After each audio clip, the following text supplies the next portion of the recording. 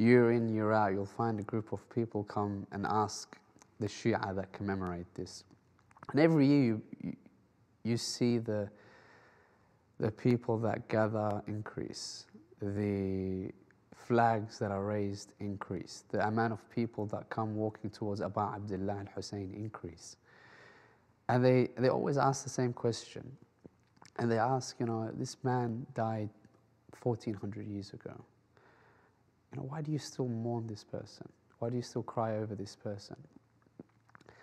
And these people obviously don't have an understanding of the tragedy of Karbala. They try to cocoon Imam al-Hussain to merely a person that died. And just like anyone else that was martyred, you should cry over him for a few years, let's say, and then cease to remember him. And this is a very dangerous mentality, because in one way or another, there's many attacks against Abdullah Al-Hussain. Many attacks. And this is only one of the ways in which they try to get into the minds of people to play. It's like, why are you remembering this person? He died? Yes, we understand that he died. Why do you still commemorate him in the way that you do? And every year it gets bigger and bigger and bigger, and more followers and more love and more understanding. Because that blood that you sacrifice will be eternal, will be forever remembered. Rasulullah, on the tongue of Imam al-Baqir, when he says, Rasulullah one day, when he was sitting, he would gaze upon Abdullah al-Hussain and he would say, come towards me, O Hussain. And he sits him on his lap.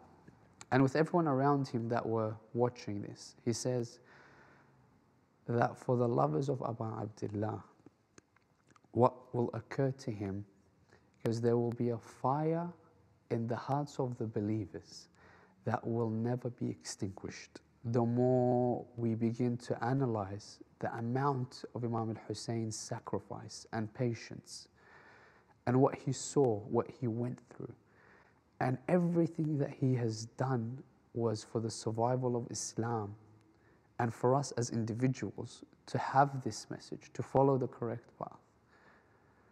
So these people that come forth and say it's just the person that died, no. That Imam al-Hussain wasn't the person that died in Karbala.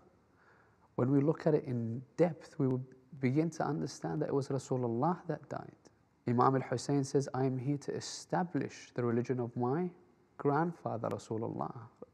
Rasulullah would say, I am from Hussain, Hussain is from me. That understanding should tell us that everything that Rasulullah stood for, Hussain stood for as well.